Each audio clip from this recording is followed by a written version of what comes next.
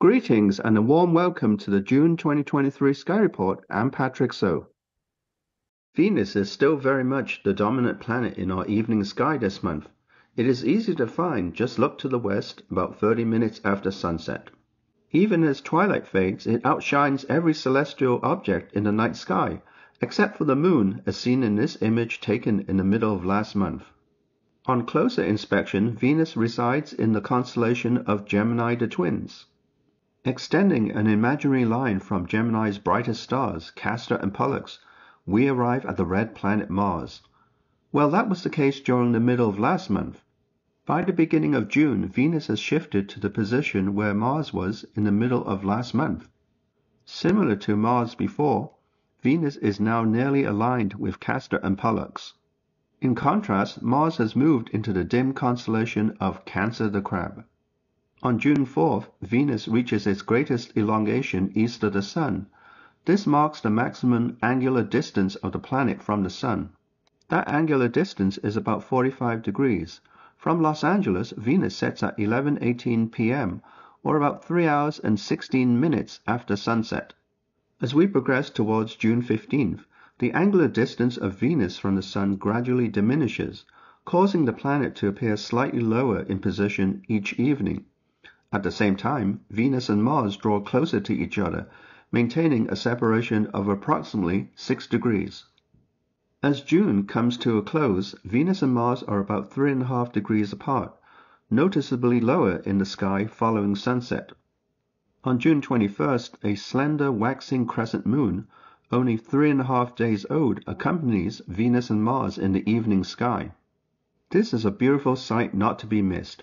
The two planets and the moon align to form a right-angled triangle in the sky, creating a stunning visual display. It is worth noting that June 21st marks the beginning of summer, adding an extra touch of significance to this celestial arrangement. At 7:58 a.m. PDT, the summer solstice takes place. During this moment, the Sun reaches its farthest northern point along its annual path or ecliptic, represented by the red line in the sky within the northern hemisphere. In Los Angeles, local noon occurs at 12:55 p.m. PDT, when the Sun reaches an altitude of 79 degrees above due south. This signifies the highest point the Sun reaches at noontime throughout the whole year. The summer solstice marks the beginning of summer in the northern hemisphere and the onset of winter in the southern hemisphere. Directing our gaze towards the evening sky, we can spot the spring constellations of Leo the Lion and Virgo the Maiden gracefully positioned in the southwest. Just east of due south are the summer constellations Libra the Scales and Scorpius the Scorpion. Sagittarius the Archer is low to the southeast.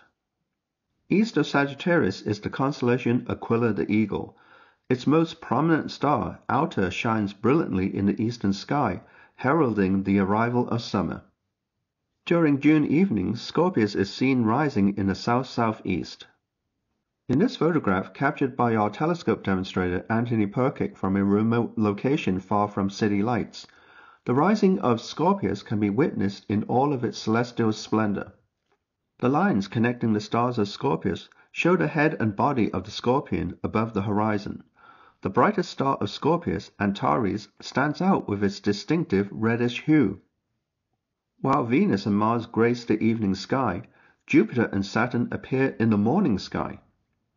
Saturn is in the faint constellation of Aquarius the Water-bearer above the southeast horizon, while brilliant planet Jupiter is in Aries the Ram, having just emerged from the glare of the Sun above the eastern horizon. Our moon phases this month. Full moon is the 3rd, last quarter is on the 10th, new moon is on the 17th, and first quarter is on the 26th. And that's all for this month's Sky Report. Until next time, cheerio!